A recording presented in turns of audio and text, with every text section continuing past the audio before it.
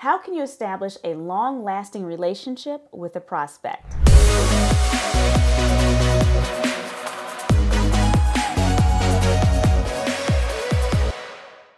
Today, you're going to understand what you need to know to go from being a salesperson to a trusted friend in the mind of your prospects. Identify the one human trait that you may or may not possess that'll make this strategy successful. Find out how to identify potential points of connection and then gain tools for ensuring that you follow up with them better than their own mother. Maybe. Hope you're ready. Let's get started.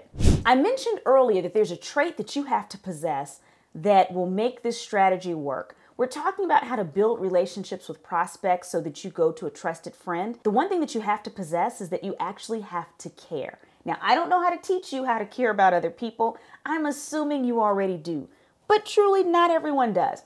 And it's not really one of those things that you can fake. So maybe you're a caring person, but when it comes to business, you've always kind of drawn that line. And so for you, it's just very much about business. I'm not saying that you need to have your clients or your prospects at your dinner table. That's not what I'm saying, although some of you may. What I am saying is that I want you to see them as humans and not simply as transactional partners. Start to be curious. If you're not someone who tends to care about your clients and your prospects just yet, start with curiosity. Wonder about them. Wonder what makes them tick, what makes them happy, what makes them excited, what gets them in a good spirit. Just that curiosity will lead to caring. So you do have to care for anything else we talk about today to actually work. Speaking of caring, the next question is, what do they care about? This is your opportunity to listen in a conversation, as well as maybe doing a little bit of Googling to find out what it is that they care about. Are there certain nonprofits that they support? Do they have grandchildren where they're at all of their games? Are there particular causes or world issues that capture their attention? Maybe it's even having an understanding of who their pets are or what kind of pets they have. These are all things that will help you form a connection with someone. Now, it doesn't mean that you have to have that thing in common, but it does mean that you have a human connection. I have clients that have all kinds of interests. For instance, I have a client that loves bacon. I mean, absolutely loves bacon. And so oftentimes we have jokes around that. We'll send him gifts around bacon. At the same time, I have people that I'm a client of that know that I absolutely love candy corn. Now, you might be cringing thinking, ooh, I thought she was smart. Guess what? Don't care what you think. Candy corn's delicious. That's my truth. And really it's the truth. But we're going to move on from that because it's a little touchy subject for me. Point is that even having a little something funny to tease someone about in a friendly way, if they're that type of person, is something fun. Again, knowing their pets. Now, if you do not know this information, one, you just listen to them when they're talking. Oh, I just got back from vacation this past weekend. Really? Where did you go? They talk a little bit. Oh, me and my kids. Oh my gosh, I didn't know you had kids. How old are they? Okay, so you're getting this information. Now, truly, you're probably not going to store all of this information in here. You might need to use something like a customer relationship management system or a CRM to put that information in there. If not, use whatever technology works for you. Maybe it's in the notes section of your contacts if you use some type of contact system.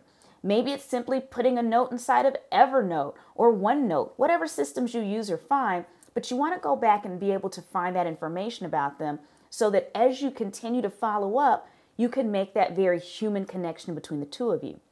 Now, lean in. I'm going to tell you a gold mine for finding out information about most people. You ready? And that would be social media. Oftentimes people post so much information about what they care about, what their interests are, where they're going on social media. But if you use that, I have a piece of advice for you.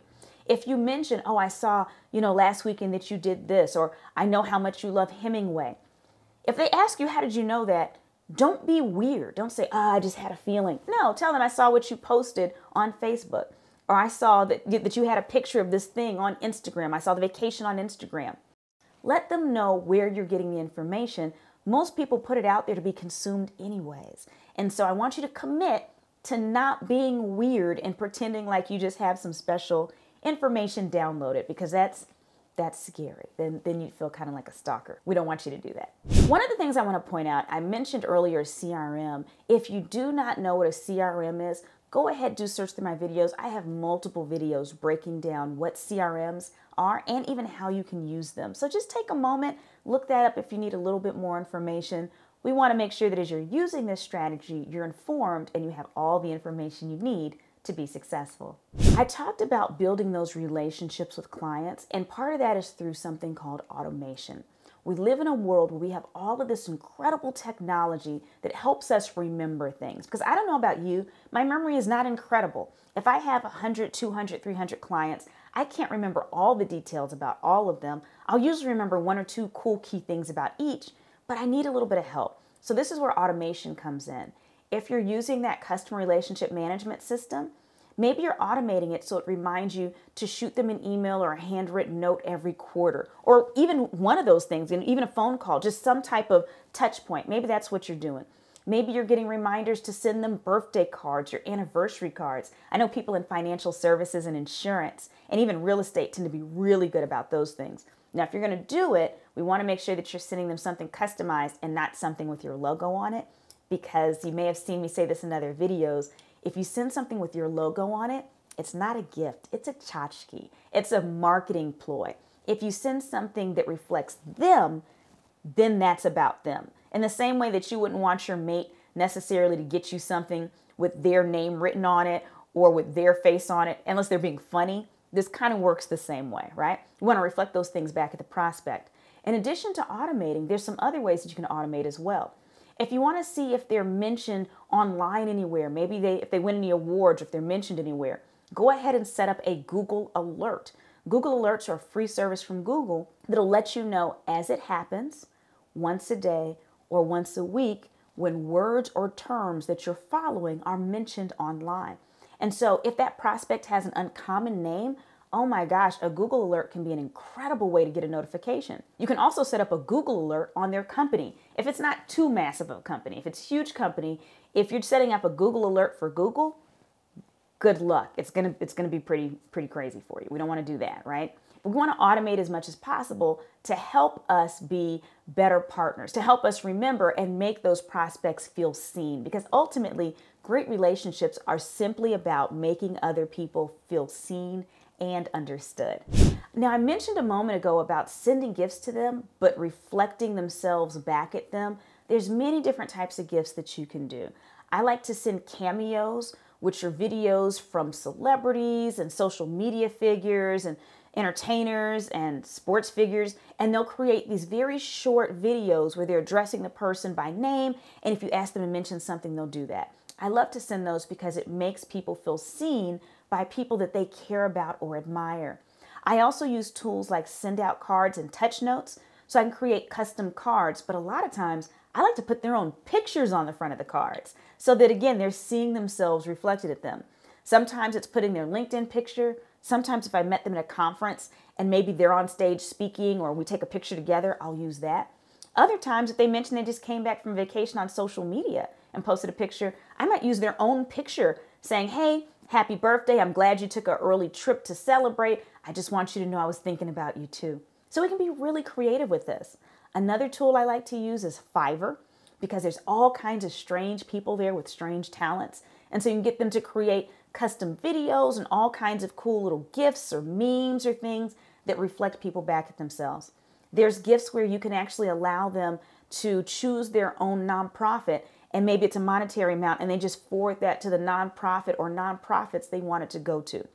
If I know they have kids, or maybe they just had twin grandgirls, maybe I get 2 little shirts or onesies that say, I love my grandma, or I love Grandma Marcy, specifically mentioning the prospect or client's name, and send that out. This is the fun part of building the relationship. This is where you get to delight people by letting them know that you're paying close attention and you see what they're doing, and that you want them to know that you see them and value them for who they are. Now, the last piece of this strategy might actually be the hardest part for most people to practice, and that is this.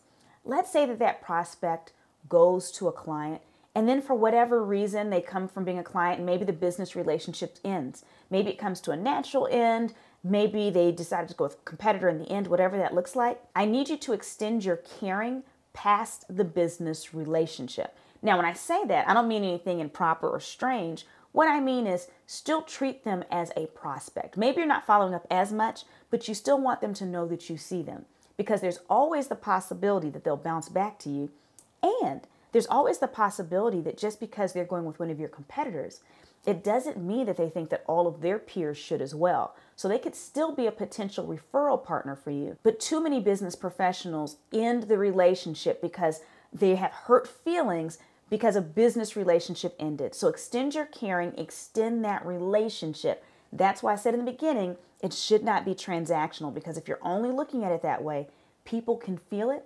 You don't come across as genuine, and they will not send you referrals if they decide to go with someone else. Now, part of the reason why we're looking at this, building these relationships with prospects, is because we're thinking about the future, specifically the future of our business. Well, if you'll notice in the description of this very video, you'll see that there's a Future Ready Playbook available for you to download for free. I created it for you, and it's full of all kinds of incredible worksheets and activities that'll help you work through planning for the future in a more strategic way than you likely have in the past, whether we're looking at your professional goals, business goals, or even personal goals. So take a moment and download it right now.